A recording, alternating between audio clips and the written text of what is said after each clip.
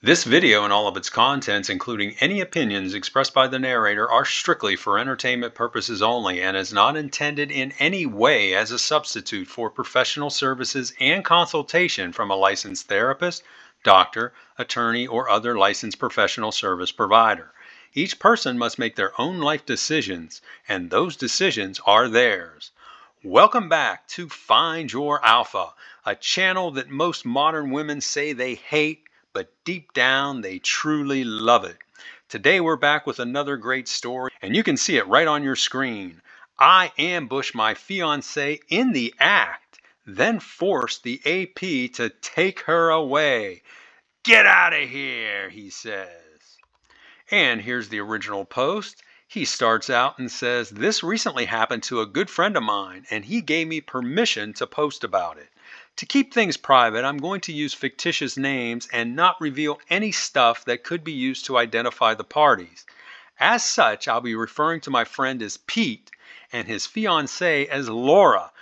According to Pete, he and Laura officially started dating 6 years ago, got engaged 2 years ago, and had been living together for about 16 months when all this happened. Pete has a good job working for a supplier to the forest industry, while Laura works in the front office of a medical practice. Her office is located about 20 minutes away from our small town in one of the nearby larger towns. Being small, our town is a tight-knit community. It's surrounded by the great outdoors while being just a short drive from a cluster of larger towns with all the amenities one needs to live well. According to Pete, his relationship with Laura was awesome in every way, and there were no warning signs of problems. The only thing that somewhat concerned him was Laura was divorced. She told Pete that she and her husband married young and just grew apart. Now, I threw up a red flag right there because young couples typically don't just grow apart, young married couples. Normally, if you dig into it, you're probably going to find there was some infidelity somewhere that caused the breakup. Since all that happened more than 5 years before they met, Pete didn't see the need to investigate the matter and just accepted her explanation. Big mistake, Pete, because you always want to know if you're getting into a serious relationship with someone, what happened to their past serious relationships, especially a marriage. You don't just kind of skim over that and move forward. You need to know because her past behaviors are a good predictor of what she's going to do in the future. Back then, Laura was living in Portland. After her divorce, she got a job and moved back home with her parents, who live in one of the nearby towns I previously described. In addition to being divorced, another red flag that I and the rest of Pete's friends teased him about was that Laura was nearly 6 years older than him. Now, I said mistake number two because what are you thinking, guy? And it's not just for the physical attributes, okay? It's also due to how she probably views him. Because she's so much older than him, she's automatically going to feel at a different level. She's going to feel mentally superior to him, whether she is or isn't. Now, I must say, you'd never know it by looking at her. But nonetheless, we all took turns giving him grief about it, calling him cougar prey. In fairness to Laura, I must say we all really liked her, and so did our significant others. She was part of our tribe. Now, I'll get to the night where things imploded. Pete and I, along with two other friends, went on a fishing weekend. This is something we do several times per year. There's a tributary to the Columbia, just a short drive from our homes, and the fishing there is awesome. Now, when he's talking about the Columbia, he's talking about the Columbia River up in the Pacific Northwest. Though it's close by, we stay at a cabin right on the water and just do manly things while there. No women allowed. We just fish, do some hiking, chop wood, eat like pigs, drink a little, and smoke a few cigars. It's a great time, and we've been doing this for about 9 years now. On these weekends, we all take Friday off, and meet up at the cabin after work on Thursday evening. We usually stay over 2 nights, then head back home in time for Saturday dinner and spend the rest of the weekend with our ladies. For this trip, we all arrived Thursday evening like normal and cooked up some steaks. After dinner, we were sitting around the fire pit talking and sipping on bourbon when Pete got a call from one of the guys he works with. The guy told Pete that he and his wife were out for dinner in a nearby town and they saw Laura there. Pete asked him if he said hello or talked to Laura. The coworker said he didn't because she was with other people. Pete told him he should have, as she was just out with some friends. The guy then reluctantly tells Pete that Laura was initially there with 3 other women, and they all left. He said 10 minutes later, Laura came back in and sat down at the bar next to a guy. She hugged the guy and then started rubbing his back and then locked lips. Pete couldn't believe it and asked if she was still there. His coworker told him no, advising they left together about 15 minutes ago. Pete thanked the guy and hung up. His work buddy then sent Pete a couple pictures, including one of Laura and the guy passionately kissing. This dude looked like a total loser. The guy who's telling this story is describing the guy in the picture that this Laura was with at the bar as looking like a total loser. Pete was obviously upset and checked her phone location and saw it was back at his house. Pete told us he had to go home and see what the blank was going on. We asked why and he explained.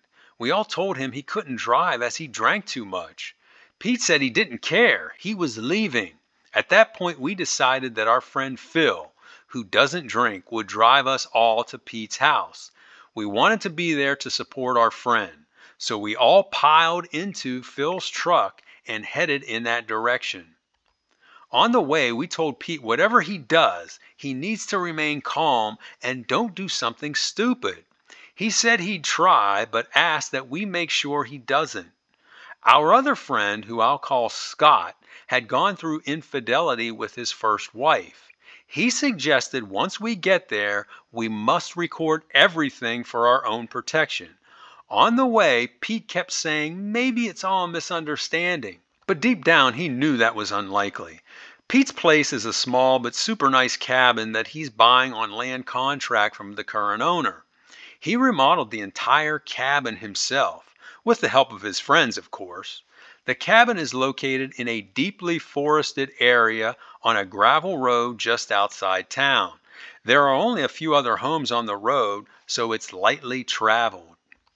When we turned onto the road to make the short drive back to Pete's house, we had Phil turn off the headlights and only use the running lights the rest of the way in order to be stealth.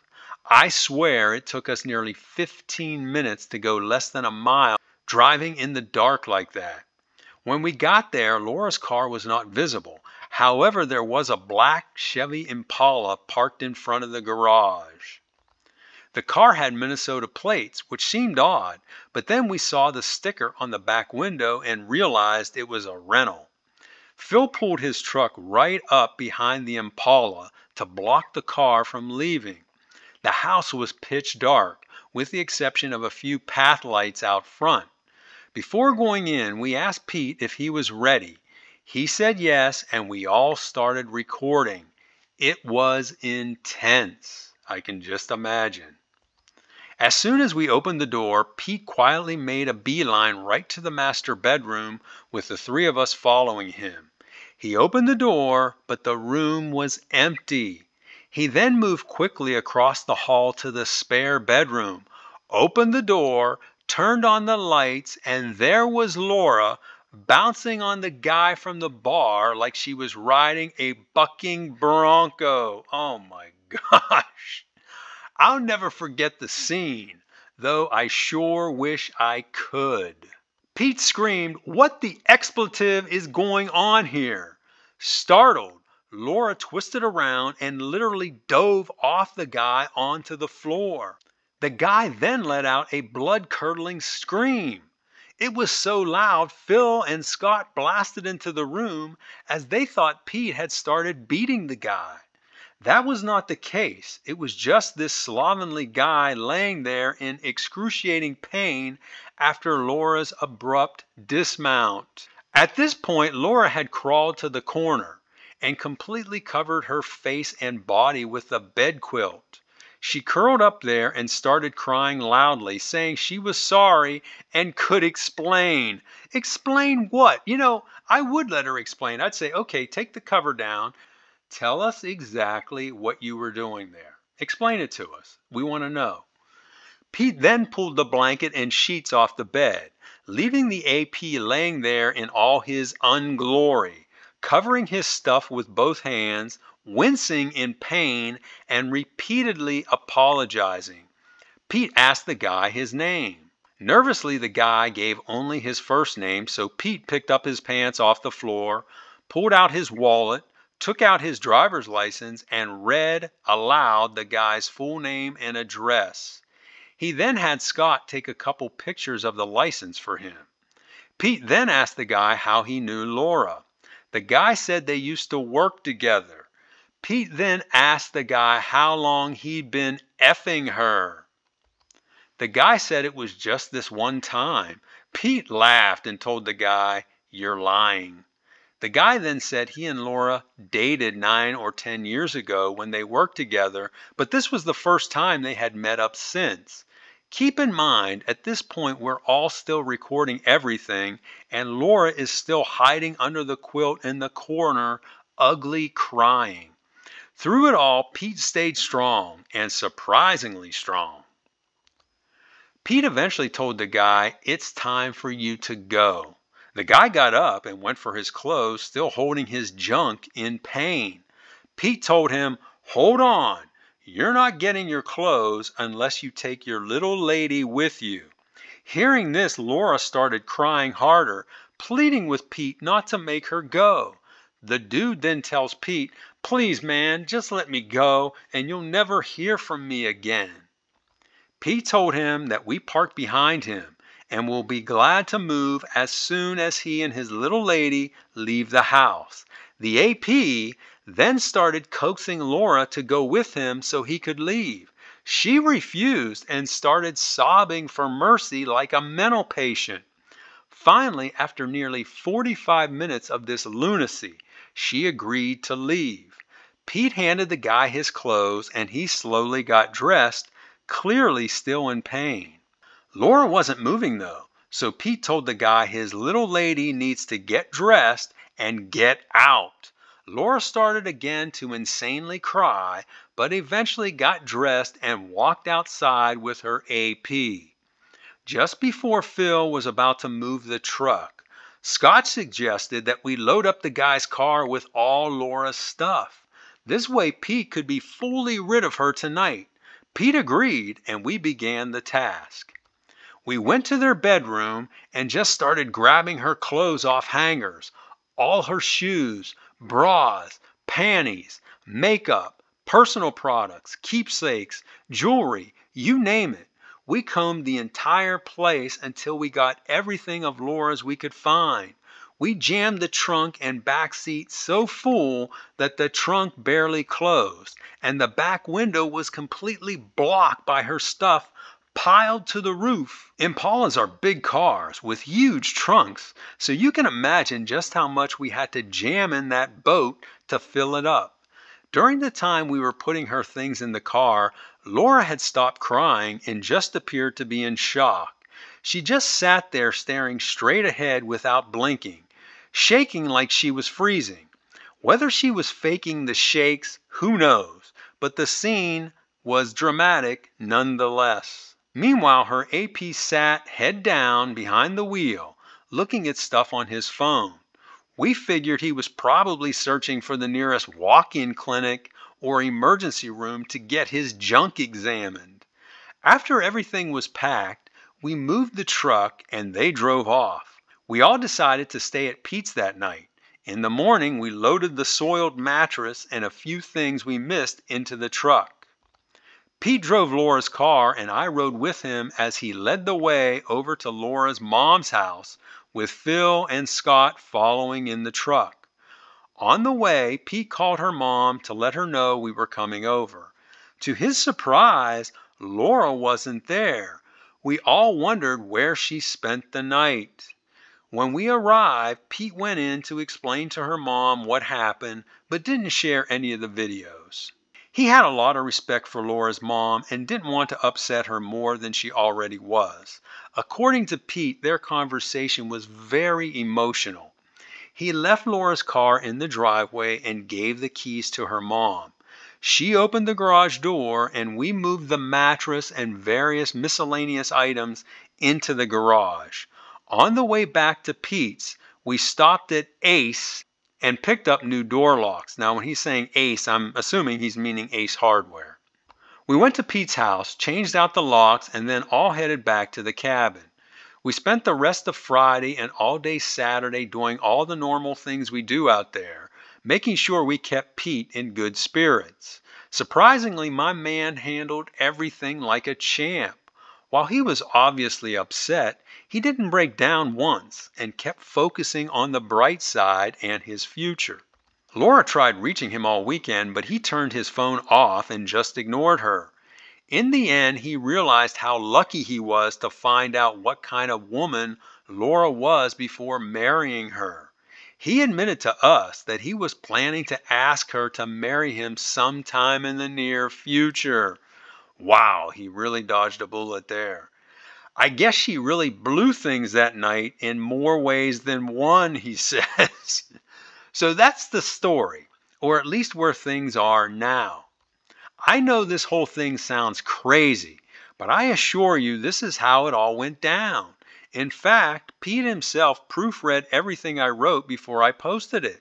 We hope this might help those dealing with a cheater and give them some support and suggestions on how to handle things. Thanks for reading this. Stay strong, brothers. The end. So that's the end of his original post. Now, he does have an update. But before we get to the update, I wanted to remind you, if you're liking what you've heard so far, hit that like button. That will help get this video seen by people all over the planet. Now, let's take a look at that update. And the update, it's the final update actually. It comes 3 months following the original post. He starts out and he says, I'm back with an update, but instead of me relaying things secondhand, I'm handing my laptop over to Pete himself, and he's going to let everyone know what's been happening in his life since that crazy Thursday night a few months ago. Let me say before I do, we're all proud of how Pete handled this difficult situation. He's a rock. And then it transitions here, and he says, hello, Pete here. So now this Pete has taken over, and he's posting. Pete says, first, I wanted to thank everyone for the overwhelming response to my story. I appreciate all the support I've received. However, most of the credit goes to my good friends who were with me that night and have been right there with me in the days and weeks that followed. Without them, things would have gone differently that night and I would likely be incarcerated now. I'll start by saying Laura and I are done, and there's absolutely no chance for reconciliation of any kind, not even a friendship. That's smart, guy. That is very smart. I'm completely done and would prefer to never see or hear from her again. Some might say my stance is extreme, but I would tell those people you can't really understand the situation unless you've experienced it yourself. I know myself well, and the best thing for my sanity is for me to learn from this and move forward with my life. Moving forward without Laura is not as difficult as it sounds, as the Laura I loved for nearly 6 years died the night she gave herself to the other guy. For me, I don't give second chances to anyone. Burn me once and we're done. And not just with women, but with everything. I'm the same way. I mean, that's my stance on things as well. If somebody burns me, I'm done with them. I really can't trust them anymore, and I really don't want anything to do with them. Now, to answer some questions about Laura and her lover boy, I found out he's 39 years old, married with 2 teenage kids, and lives in the Portland area. By the way, I'm 28 and Laura is almost 34. After I ended things with her, I reached out to the guy's wife through social media. As it turned out, she was already in the process of divorcing him, but he had been begging her to reconsider. The evidence I provided sealed their fate. Now listen to this. What she then told me blew my mind. She said Laura and her husband, so Laura, this guy's fiancée, and this woman's husband, worked together 11 years ago and had an affair. I interjected and said her husband told me they dated. She said that's a lie.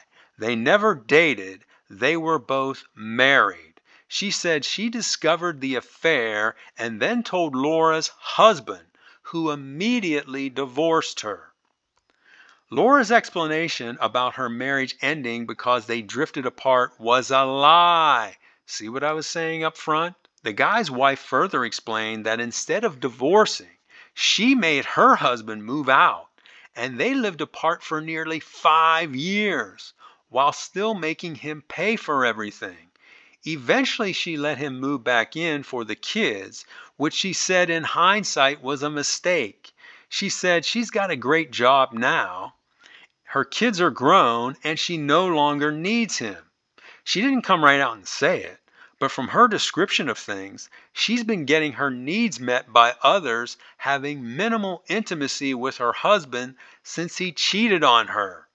Now, a lot of you had questions about the guy himself, asking if he was rich, if he had a great body, or some other special attribute that attracted Laura to him. The answer is no. The guy has an okay job, but I make at least $30,000 more than him. As far as looks, he's 5'9" tops and is out of shape and flabby. As far as looks go, he's average at best. I must also add his package was well below average. I know this because I unfortunately saw it firsthand the night I confronted them. Regardless of his shortcomings, though, the guy obviously has something Laura can't resist. Maybe it's some sort of kink fetish or something. Who knows? As for Laura, her mother tells me she's an emotional mess. She misses me terribly and is truly regretful. I did agree to have one final conversation with her, which took place a few months after D-Day.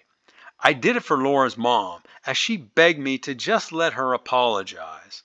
I agreed with the understanding that I would be recording the call. On the call, she said all the things you would expect. How sorry she was. She misses me so much. She regrets everything. It meant nothing. I'm the only man she ever loved. Yada, yada, yada. I listened to her, and when she finished, I asked if that was all she had to say. She said yes, then asked me how I was doing. I told her I was doing great now, which made her cry. I then politely ended the call, and that was the last contact I had with her. Looking back, I would have done some things differently, like probing more into the reason why her marriage ended. But I realize now that getting into a relationship with a woman is a high-risk game. No matter what precautions you take, it's never going to be fail-safe. You just never know how she's going to turn out. And that's a good point, because a lot of guys out there think, oh, you know what, if I go out and just marry a virgin, then everything's going to be fine. She's going to be loyal to me forever. But you would be surprised in a number of those situations, those women as well end up stepping out on their husbands. As for me, I'm taking a break from women now. Interestingly enough, listen to this now, this is crazy. The AP's wife messaged me and told me she found me attractive, and said if I ever wanted to get a little revenge, she would gladly oblige. No joke, she came right out and propositioned me like that. I politely told her thanks, but no thanks. Two wrongs don't make a right, as they say. So that's all, folks. It's over. I hope my story can help others who are working through infidelity and all the loss, pain, and humiliation that comes with it. One recommendation I have for those of you who are is to get yourself a good support system. Things would have turned out much worse for me that night had my friends not been with me. Stay strong and live well, Pete. And that's his story. And I think it was a great story with a lot of good lessons. So, with that in mind, I wanted to go over what I think are the morals of this story. Number one, relationships with older women are not recommended. In fact, I strongly discourage them. Not just, like I said before, from the physical standpoint, but also from the mental standpoint. She's always going to feel superior to you because of her age difference. The next point, young married couples typically don't just drift apart. And we found that out in this story. She claimed they drifted apart, but you found out later she actually cheated. And that's the reason why they got the divorce. Number three, never confront a cheater alone. Always have witnesses.